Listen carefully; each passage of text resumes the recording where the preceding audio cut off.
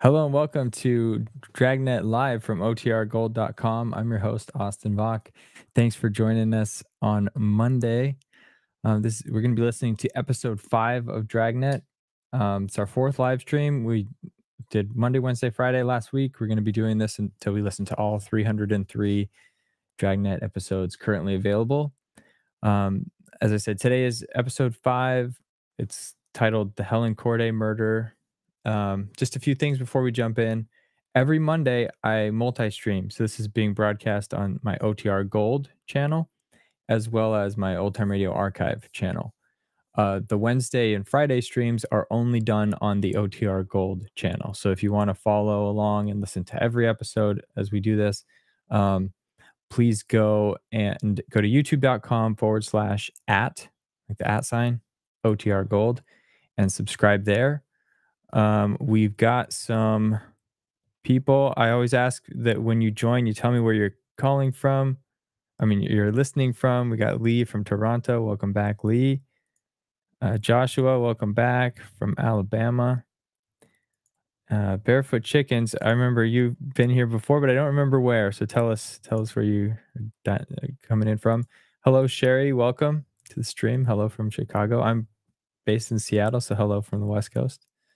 I'm gonna keep the comments up here on the side because it's fun to kind of see them as they come in, but I'll still highlight things that are relevant on screen. I want to show you one more thing before we dive in. How do I hide? I'm trying to hide this thing first. Let me go full screen here. Okay, so I'm going to maximize me just for a second. We still got this giveaway. So if you haven't already subscribed over at otrgold.com, please go, or not .com. You can check that out as well. That's for podcasts if you want them. But on our YouTube channel, the OTR Gold YouTube channel, once we hit 500 subscribers, I'm giving away one of these radios. These are Bluetooth radios. They're just vintage style. They're kind of cool. They look nice on your desk. So if you want one of these, go and subscribe. When we hit 500 subscribers, I'll pick a subscriber at random and I'll send you whichever you prefer, either the kind of vanilla or the teal. And then when we hit 1,000, we'll give away the other one. So go check those out. Let me turn this off. Joshua had a question for after the stream. What kind of content can we as listeners make to keep OTR Flame burning? That's a good question. I don't know if people have. Maybe we can talk a bit about that after. I'll flag this one to chat afterwards. I had an idea, I've had an idea that I think is cool. I don't know if I'm the one that can do it, but maybe there are people on here that can. Slater, welcome from New Jersey. Al from San Francisco. This is fun. Welcome, everybody. Moon Invader from Maine. Great. Well, it's fun to see that the number of listeners increase every time we do this. Hopefully by the time we reach like episode 100 or something, we got hundreds of us tuning in. But anyway, thank you all for being here. We'll get started, and as usual, I'll go on mute. We're going to listen to it in full, so all the baked in like historical commercials that were aired during the time, and then we'll also listen to the very end of the stream of the original broadcast when they do the memorial and talk about who this episode is dedicated to. So with no further ado, enjoy the show. Hello and welcome to Dragnet from OTRGold.com. This episode will begin after a brief message from our sponsors.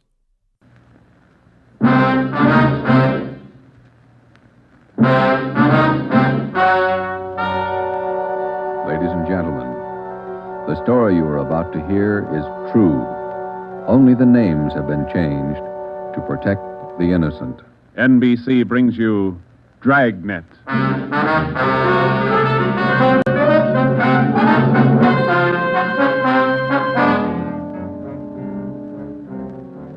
You're a detective sergeant. You're assigned to homicide. Somewhere in the tangled web of your city, there's a killer on the loose. A young woman has been brutally murdered. The weapon, a steel bludgeon. Your job is to get him.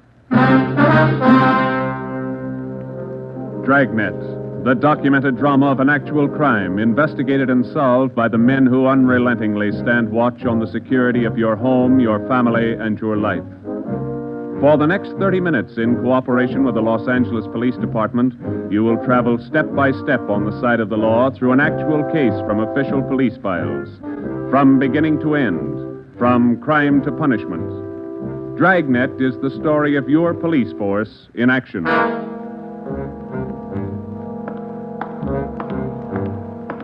It was Thursday, March 19th. It was foggy in Los Angeles.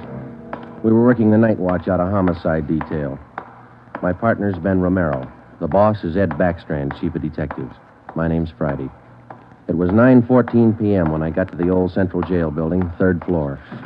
The crime lab. Hi, Joe. How you coming, Lee? Just ran a spectrograph. What'd you find?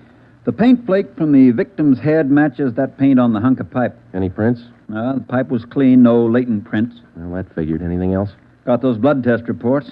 A couple of slides for you to look at under the comparison mic. Mm-hmm. Thanks, Lee. Oh, hi, Joe. Didn't hear you come in. What's it look like, Ben? Well, here's the blood test reports. This one is blood found on the piece of pipe. Type A. This one's blood from the victim. Type A. They match. That's right, boys. Doesn't mean too much, though. Did you look at these slides under the microscope? No, not yet. Well, this is your clincher. Wait till I get the light. Okay, take a look. Mm-hmm. Got a make? Yeah, go ahead. Well, this slide here on the right, Mm-hmm. that's a slice of hair from the victim's head. On the other slide is hair found on the steel pipe. Yeah? She had wavy hair.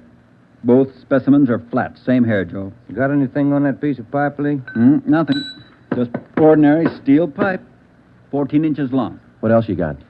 The plaster impressions of those footprints we found by the body. Here they are. Crepe soles? Tennis shoes, new ones, size 9, good impression. Ground was soft.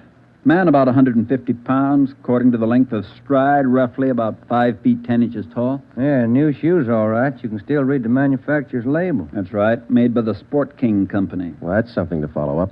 Yeah, sure, you could start with the tennis courts. Only about 1,000 or so in L.A. Maybe you'd rather track down the brand. These particular tennis shoes are the biggest sellers in the country. Yeah. Where'd you like to start, Minneapolis or Pullman, Washington? What about that glove?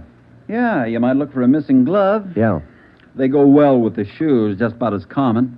White cotton work gloves with a blue top. Here's the right glove. You find the left one. Blood on a glove? Type A. Well, that's good evidence, Jones, but where's the lead? Now, look, I don't ask you to pay my parking tickets. You want to see blow-ups? Okay. Right over here. Oh, yeah.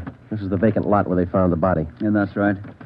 Here's a close-up of her showing the location of the murder weapon, the glove, and the footprints relative to the position of the body. Looks as bad as yesterday. Sure did work her over, didn't he? The rest of these are morgue shots. Interested? No, I checked them this morning. Once is enough, Lee. Yeah, that winds it, boys.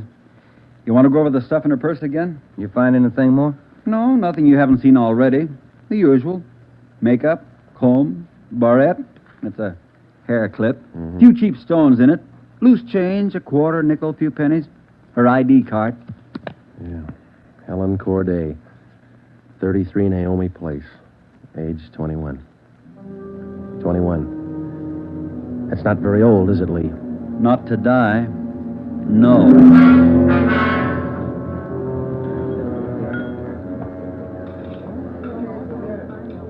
Helen Corday. Who could kill Helen Corday? Why? Why do you say that, Mr. Meyer? Well, people kill for money. They kill for love. Helen Corday had none of these. No boyfriend? Not in here. No, she was a good worker. 5 different waitresses the union sends me 1 month. 5! Did the union send Helen to you? Oh, sure. All the girls come from the union, but none like Helen. Oh, she was sweet, honest, and courteous. Mr. Meyer, did you know anything about her personal life? Only that she was a good worker. Everything else she took home with her from this place. Did she ever mention any men to you? Anyone at all? No gentleman, not one. No. How much money did she make here? Well, I paid her $26.50 a week, every Tuesday. And not much salary for so much work, but the tips are very good here. Nice customers. Mm-hmm. Nice. This her home address, 33 Naomi Place? 33 Naomi, yeah, that's right, yeah. Thank you very much, Mr. Meyer, for your time. I wonder what kind of a person does things like that. Who could kill Helen Corday? Everybody liked Helen. Helen Corday? I never liked her. Come on in the office, boys, where we can talk. Never liked her because I never knew her. You the head of the union? Not just a steward. I know most of the girls. This Corday girl, what'd she look like? Small brunette, about 5'3". Here's a picture. Yeah. Pretty girl, wasn't she? Oh, sure. Placed her out at Otto's place. Nice little Dutch fella. Otto Meyer. That's right. He seemed to think quite a lot of her. Yeah, she was a fine worker. Oh, sure. Always right up on her dues. Paid all the assessments right on time. Thought you said you didn't know her. Well, not right off, I didn't, but when you showed me that picture there, placed her right away. You know anything about her personal life? Now, wait a minute. Why all these questions? Helen Corday was murdered last night. Oh. Who did it? You know anything about her personal life? Well, you can see my position, Sergeant. 1,200 girls. Check 'em in, check 'em out. Just names to me till I see a picture of 'em. You wouldn't know if she had any boyfriends here in the union. Waiters, busboy. That I wouldn't know. Like I tell you, Sergeant, I never knew Helen Corday. Sure, I knew Helen Corday. Gus plays a nice piano, huh, Sergeant? Yeah. I read about it in the paper this morning. How long you been selling pianos here at this place? About as long as I knew Helen. 3 years. How'd you find me? Helen's landlady, we talked to her yesterday. She told us she worked here at this piano store. Oh. It's funny, isn't it? What's funny? See Gus over there? That fellow demonstrating the piano? A few weeks ago, I made a deal with him to give Helen piano lessons. I figured it would help her with her singing lessons. Wanted to be a singer, you know. Did Helen know that fellow, Gus? No, she never met him. Who gave her the singing lessons, Miss Olson? She took from Ostrander. Paul Ostrander out on Melrose. A lot of movie people used to take from him. What do you know about her personal life? How do you mean? Does she have any boyfriends? Well, yes. You don't seem sure, Miss Olson. Well, it's just that I don't know. I never asked Helen. But she did have a few dates with Paul Ostrander. I don't think she was serious. How about Ostrander? Gee, I don't know, Sergeant. I don't want to involve anybody. You want to help us find the killer, don't you? Well, yes, but if you're thinking Paul Ostrander did it, no, I'm sure he didn't kill her.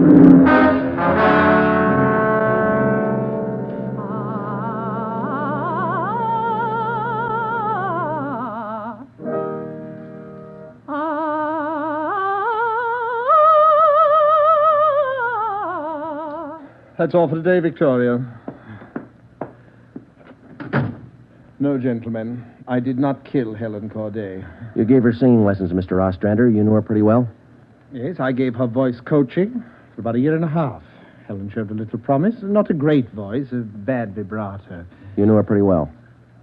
Why do you say that? Mr. Ostrander, didn't you used to take her out once in a while? No. No, I didn't know Helen socially at all. We know you had dates with her. That's not true. Only times I saw her was when she came here to the studio for lessons. You better tell the truth, Mr. Ostrander. We can prove that you've been out with her. Afraid of the publicity? Is that it? Certainly that's it. I have a successful business here. I've spent years building it. Anything like this would ruin me. Then you have been out with her. Only a few times. Nothing serious. I had nothing to do with her murder. Now, that's the truth. Don't you know that withholding information about a thing like this can go kind of hard for you? Yes, I know that. What else could I do? Mr. Ostrander, somewhere in this city right now, there's a guy who beat a young girl to death. He crushed her skull with a piece of steel pipe. We need every bit of information we can get to track him down. I know that, Sergeant. You could have come to us. We wouldn't run to the newspapers with it. If the information's confidential, that's the way we treat it. Most of the time, it's the people who run to the newspapers first. Then they come to us. That's right, Mr. Ostrander. People are their own press agents. Sergeant, I'd like to know what right you have to invade my privacy and lecture me on my civic duty. All right, I'll tell you what right, Ostrander. We want the man who murdered Helen Corday. I got as much right as he had at 12:14 this morning. Come on, Joe. Yeah. Thanks, Mr. Ostrander. Sorry if I invaded your privacy.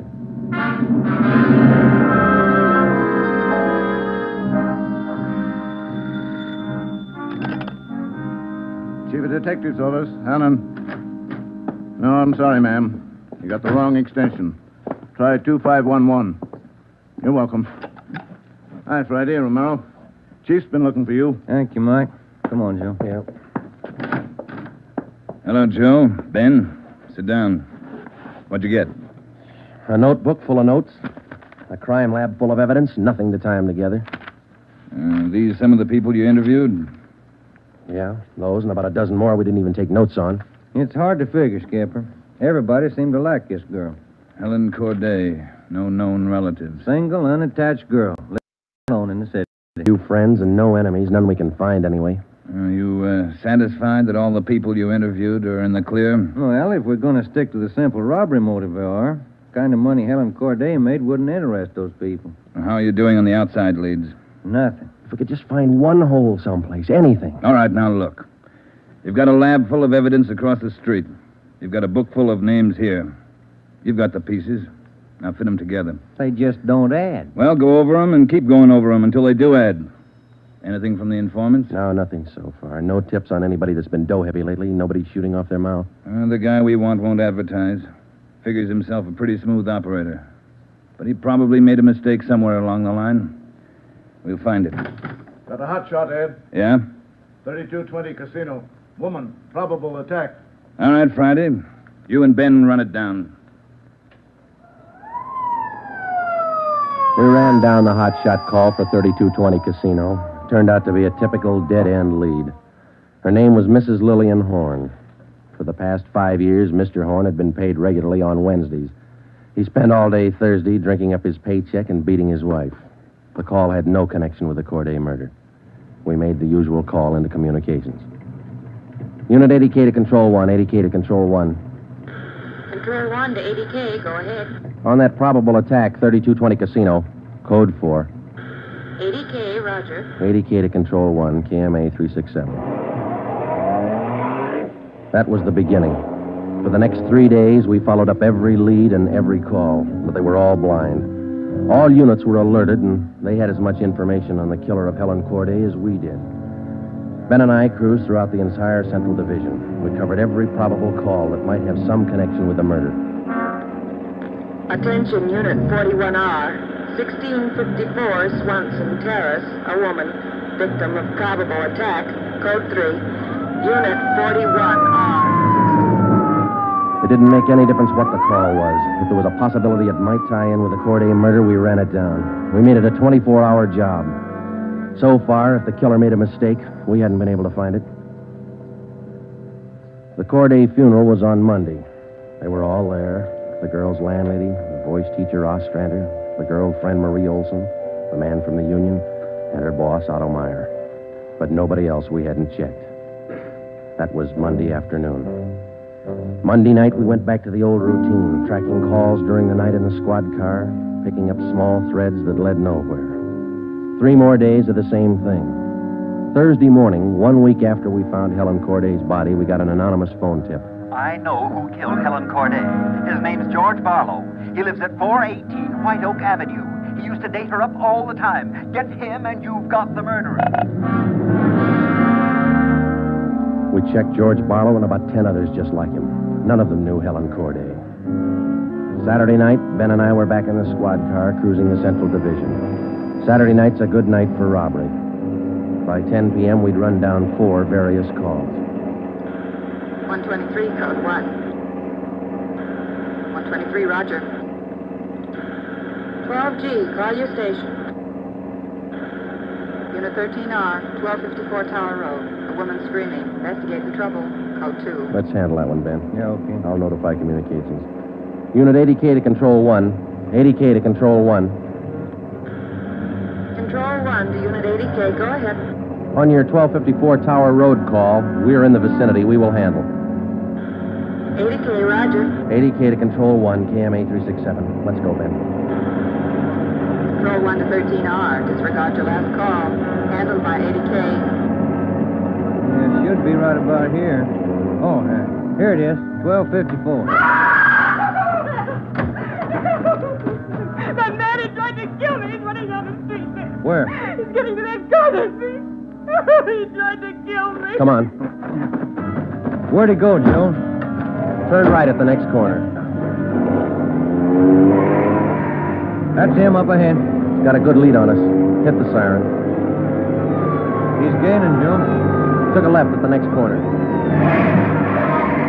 Oh, he isn't going to stop. Close in as tight as you can, Ben. Down to the floor now. Swing out to the left a little. I'm going for his tires. Right. All right, that'll slow him down. Pull up on him. Yeah. All right, you. Keep both hands on that wheel and get over to the curb. Cover me, Joe. Right. Out of that car, mister. Shake him down. Hey, take it easy, will you? I haven't got a gun. Put the cuffs on him. Hey. Well, you boys work fast. What am I do with the gas chamber? Just save that, mister. It's pretty rough treatment for speeding. All right, come on, you. Look, I got a right to know where you're taking me. What's the charge? We'll let the girl tell you. What girl? You just sit there and be quiet, huh? Oh, I know where you're going. The place back on Tower Road. Well, I asked to use the phone. The girl slammed the door in my face. I don't know what you cops are trying to prove. I just wanted to use the phone, that's all. I even tried to scare her a little. I told her I'd hit her over the head if she didn't let me use the phone. It's a laugh, huh? All right, you, get out. Yeah, I suppose so. Get out. Hey. I got nothing to hide. That little girl's gonna lie, you know that, don't you? Who's there? Police officers. That's the man. That's him. He tried to kill me. His full name's Frank Philip Larson. They had no previous record. This the girl's report? Yeah, that's it, Skipper. Judy Scott. How old is she? He's 19. He's a babysitter. Real tough boy, isn't he? Forced his way into the house, beat her about the neck and arms. A tire iron. We found it in his car. Jones is running it through the crime lab. Asked her if she had any money. She told him no. Struck her again.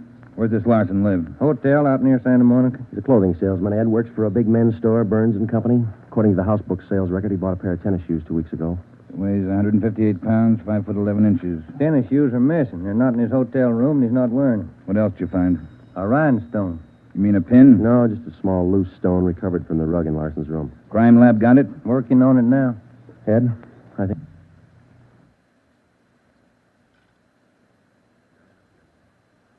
We got the man who killed Helen Corday. A few scraps of circumstantial evidence and a hunch. That's not much to go on. Larson had gone after the little Scott girl with a tire iron. Wasn't much of a tie-in, but we had to be sure. All that day, we checked Frank Larson's alibi for the night of Helen Corday's murder. We interviewed the personnel manager at Burns and Company where he worked. We talked to all the clerks who knew him, the manager of the hotel where he lived. We found out everything we could about Frank Larson. And that night at 10 o'clock, we had the prisoner brought to the interrogation room. How are you, Larson? Fine. Just fine. I like jail. Sit down. Lousy weather, been foggy all over town. I wouldn't know. I've been inside all day. How old are you, Larson? 31, same as the last time you asked me. Where'd you go to school? I didn't. I was born smart. You sell clothes, don't you, Larson? We know you work for Burns and Company. Remember, you told us. What is all this? What are you guys trying to build? Just want to know if you like selling clothes. That's all. What do you coppers know about clothes?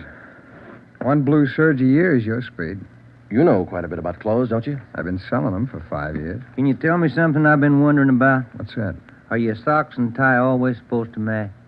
That's what the style books say. Bet you always know the right things to wear, don't you? You wouldn't wear black shoes with a brown suit, would you? Is that what you're keeping me here for? Style, isn't it? Oh, would you? Would you wear black shoes with a brown suit? Most people wouldn't. Bet you wouldn't wear brown shoes with a tuxedo either. I've been smoking too much. You got a glass of water? Oh, yeah, sure.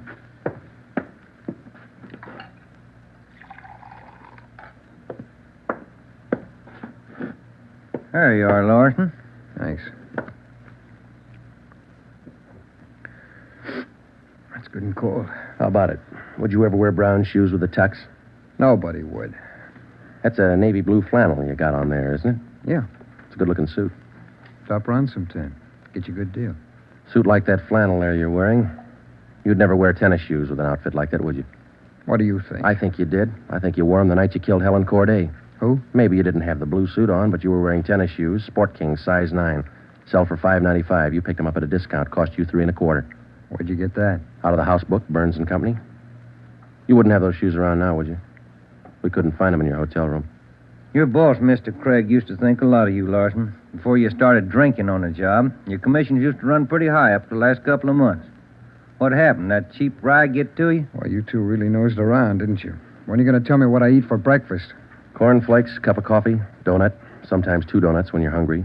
Elsie waits on you at the Royal Cafe. She gets a dime tip. Can I have some more of that water? Help yourself, there's a cooler. They're good and cold. How about it, Larson? Where are the tennis shoes? They wore out. In 3 weeks? Can't be very good tennis shoes. No, they didn't wear out. What'd you do with them? You know all the answers. You figure it out. We know you bought the tennis shoes. We don't know where they are now. We know you had them, size 9. 3 feet from the body of Helen Corday, we found 2 size 9 footprints made by a pair of Sport King tennis shoes. We figured the man weighed about 150 pounds. You weigh 158. Figured he's about 5'10". You're 5'11". You come awful close to being the same build as the man who killed Helen Corday, don't you, Larson? And you wear the same size tennis shoes, same brand name. A lot of people wear 9s. It's the average size. They sell a lot of Sport Kings, too. Everybody wears them. If we could find your pair, might make a difference. Doesn't mean your tennis shoes made the prints with the body. Doesn't prove it didn't, neither. What'd you do with them, Larson? I threw them away. That's too bad. Might make a difference. No, what difference could it make? I threw them away, that's all. Now, how about the mate to this glove? I never saw it before. Found this right-hand glove by the body of Helen Corday. Just an ordinary cotton work glove. Everybody wears them. If we could find the missing left glove, why, might make a difference. Size medium. That's average, too, isn't it, Larson? I never saw work gloves. I wouldn't know. No, but you bought work gloves, haven't you? Not a pair of those. Mean like this, don't you? We only got one. What kind of work gloves did you buy? I didn't buy any. You just said you did. I never said I bought any work gloves. You bought tennis shoes, though, didn't you? I told you I bought the tennis shoes. Didn't I tell you I bought them? No, you didn't tell us. We told you. Found out from Burns & Company where you work. All right, you told me. I bought them. You know that. Same kind of tennis shoes that made footprints by Helen Corday's body. It wasn't me. Then why won't you tell us what you did with these I've shoes? already told you I threw them away. They were only 3 weeks old. Must have worn out awful fast. I didn't say they wore out. They got too dirty. No, you told us they wore out. Remember, Larson? I don't remember what I told you, but I don't have them now. We know you don't have them now. Where are they? He told us. They got too dirty. Right, Larson? Yes. Yes, that's what I said. Anyhow, you haven't got them now. No, I haven't got them now. All right, now, just for the record, Larson, which was it? Did they get too dirty or did they wear out? Whatever I said before. You said both before, Larson. All right, I said both. You haven't got anything on me. We got that little Scott girl statement from last night. She says you tried to kill her. She's lying. I told you she'd lie, didn't I? I only wanted to use the phone. She says you hit her with a tire iron. Did you hit her with that iron? No, I only tried to scare her. I didn't hit her with anything. Then how'd you get those marks around her neck and arm? Police doctor says they were made by that tire iron. I don't care what your doctor says. I didn't hurt her. Now, what do you mean, Larson? You didn't hurt her or you didn't hit her with that tire iron? Neither one. I just wanted to use her phone. How'd you know she had a phone? I didn't know if she had a phone. I just went up to find out. To find out what? To find out if I could use her phone. Thought you said you didn't know if she had a phone. I don't know anything the way you twist everything around. Sorry, Larson. We only want the truth. How about a cigarette? Yeah, I could use one. Here's a light. Larson, where were you Wednesday night, March 18th? How many times are you going to ask me that same question? Just want to make sure we got it right. I told you this morning. I went to a show. I got out about 11, had a beer, and I went home. What time did you get home? About 11:30. Did you stay home? I went to bed. What'd you see at the show? I never remember the names. You ought to try to remember this, and it's pretty important. No, it was a deluxe theater. It was Spencer Tracy and something. What was on when you walked in? The news. I never go in the middle of a picture. Neither do I. Spoils them for me. Yeah, that's right. The girl in the box office doesn't remember seeing you go in. What'd she know? It was Keno night. There was a big crowd. Did you win anything? I never do. Anybody hit the jackpot? I don't remember. They give away a lot of money at those neighborhood theaters. I always remember who hits the jackpot. Well, all right, you do. I don't. Do you remember if anybody won the jackpot? I told you, no. Did they have a jackpot at that show? I guess they do. I don't know. You knew it was Keno night. You should know if they had a jackpot. Maybe they had a jackpot. I don't know. I went out for a smoke. You said the cartoon was on when you walked in. Why do you always twist what I say? I told you the news was on when I went in. You remember anything about the newsreel? It was 10 days ago. How do I know it was in it? I only know it was a newsreel, that's all. You're lying, Larson. We checked your alibi. The manager of the theater had to cut the newsreel Wednesday night because the show was running long with Keno night. You didn't go to the show Wednesday night, did you? All right, maybe I didn't. I don't remember. What's the difference? The difference is you could have been in that vacant lot the same night, the night Helen Corday was murdered. I didn't kill her. You can't prove I did. Interrogation room, Friday. Hiya, Jones. It did, huh? You're positive. Yeah, okay. Thanks, Lee.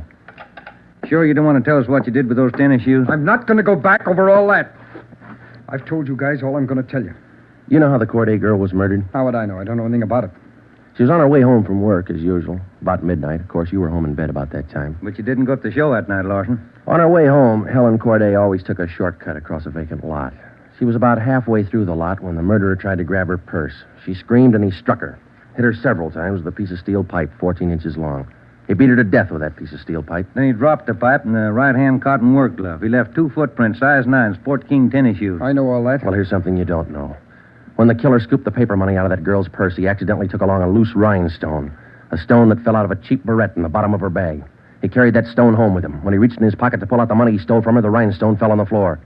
So? We found that rhinestone on the rug in your hotel room. Well, I haven't lived in that hotel room all my life. Maybe the tenant before me dropped it there. No, not this one.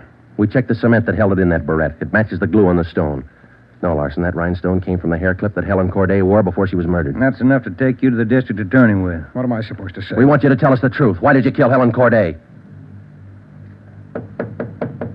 Yeah. You want the sandwiches and coffee now, Sergeant? Bring 'em in, Mike. Looks like we're going to be here a long time. Yeah, I brought you ham, cheese, and liverwurst. And some fruit. Coffee's black. Cream and sugar on the side. Thank you, Mike. It looks good. What kinds you want, Larson? Ham, cheese, or liverwurst? Oh, you're not hungry? Okay. Sandwich, Joe? No, thanks. I think I'll have an apple, huh? Yeah. Okay. I fixed you a plate there, Larson. Coffee's right here. It's a fine apple. Nice and fresh. This a Washington apple? Yeah, I don't know. Is that coffee hot enough? That's fine. Where'd Mike pick these up? Well, across the street. Eddie's? Yeah, That'll taste good. Well, drink your coffee anyway, Larson. It's getting cold. All right! I didn't want to kill her. She screamed and I hit her. All I wanted was her purse. That's all I wanted. She wouldn't give to me. She had to fight back, so I hit her. I didn't want to kill her. All she had to do was give me the purse, and I wouldn't have hurt her. I was drinking, and I didn't know what I was doing. I was drunk. I didn't mean to kill her. I didn't mean to kill her. Mike. Yeah, Joe? Stay with him. We'll call the stenographer.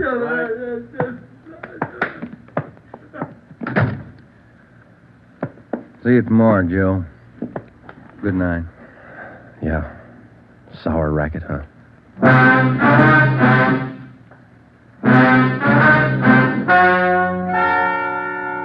The story you have just heard is true.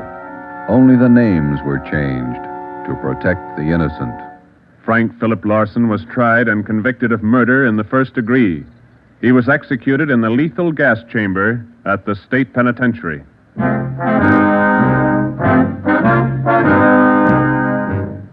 You have just heard the fifth in a new series of authentic cases from official files. Technical advice for Dragnet is furnished by the Los Angeles Police Department. Tonight's program is dedicated to Police Officer Charles A. Brady of the Chicago, Illinois Police Department, who on the night of September 2nd, 1945, gave his life so that yours might be more secure.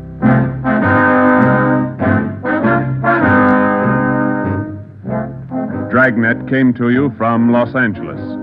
This is NBC, the national broadcasting company.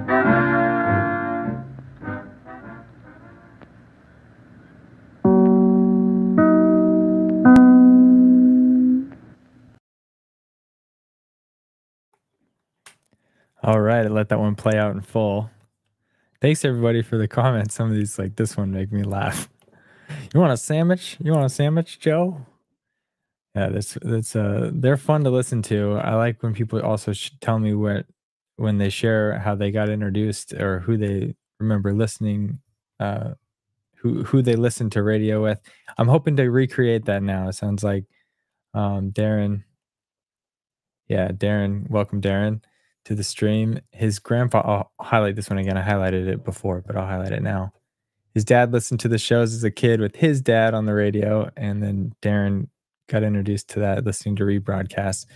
I shared this before, but I got introduced. My parents just bought me a cassette. I don't know if they listened to it a lot with their parents growing up, but they knew that my brother and I were interested in stories. We like listening to stories going to sleep.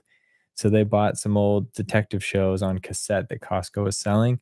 And I got hooked on those. They're just fun little stories you didn't need a screen for. You just close your eyes, you imagine it all, and they're interesting. So that's how I got introduced. And I'm glad that I found fellow fans of old time radio. Um, people send me thank you messages. A few people have done it in here. Thanks for keeping this alive. Well, we're all in this together. Right? The people that listen to it, the people that consume this content as well. We're all helping keep it alive and introduce other people to the medium. Let's see. We got Joshua says, my earliest introduction I can remember to OTR is Flash Gordon. I haven't listened to any Flash Gordon yet, but I'll have to check that out. There was a couple comments here that I wanted to highlight. This one primarily from Joshua. This is a question for the group, so please put your ideas in the chat. But what kind of content can we as listeners make to keep the OTR flame burning? So one thing that I'm hoping happens with this community is as our numbers increase, we find people that are still kind of in the space, either as Foley artists or maybe they're just voice actors or things like that. And it would be fun to put together some like high quality reenactments of these things and then broadcast it. So it's cool to hear the audio only and to kind of be transported into that like fictional world. But I'm really curious as kind of a in my career, I'm more like in tech, so I like knowing how things work. I would love to see just kind of like the actors, um, the actors performing, like not just hear the audio, but also see the clip of them standing around a microphone and making the sound effects. The director cueing people. I think it would just be really interesting to see how that all goes together and works. So hopefully as our numbers get bigger, maybe we find people with expertise in that area and we can ask them that question. Got some other comments here. Life with Roscoe's word of mouth is a great way. One thing I also appreciate is the factoids that are dropped throughout, like these sorts of things, or even just in the YouTube channel, I see people putting comments in there that kind of contextualize what's happening or draw a connection between one program and another. And it makes me think, oh, if I like the performance of this actor in this one episode that I listened to, maybe I'll go check out this completely different series in a different genre because I now have this connection between what I like and what I haven't discovered yet. Let's see. With AI visuals, there are a couple channels. So sorry. I'm responding to things that I'm reading, but I'm not putting them up on the screen. Let me try and do a better thing here. We got Darren, to appreciate radio, you have to appreciate old times, real acting with no special effects. Yeah, that's fun. I love all the vintage stuff. Maybe do uploads of OTR with AI visuals to go along with it. I've seen some people do that with like a still frame.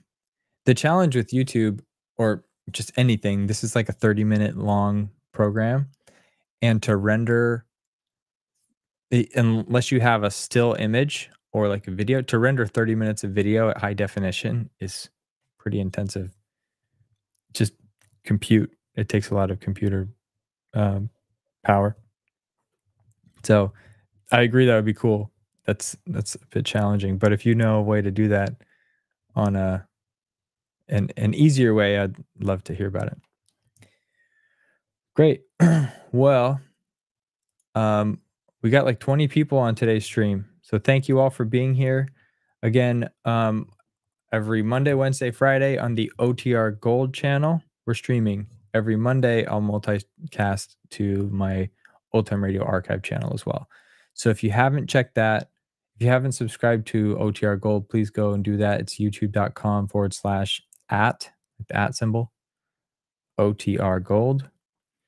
you can also check out the podcast. I have that QR code pinned up there. That's if you're on the go a lot and you can't get to YouTube, you can listen to it through Spotify, Apple Podcasts, or anything that you have, any podcast player that you have. We're there.